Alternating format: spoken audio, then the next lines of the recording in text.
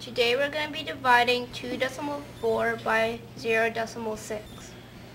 You will first lay out your base 10 blocks so you have 2 flats and 4 tenths.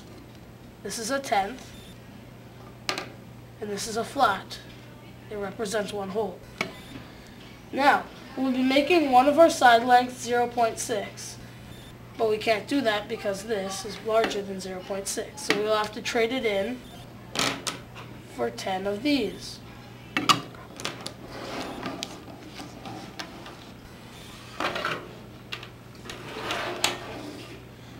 Now, we'll be constructing the side length of 0.6.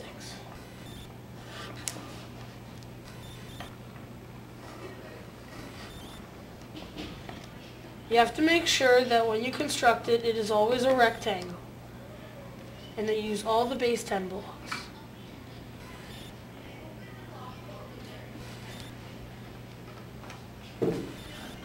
Now we have our answer.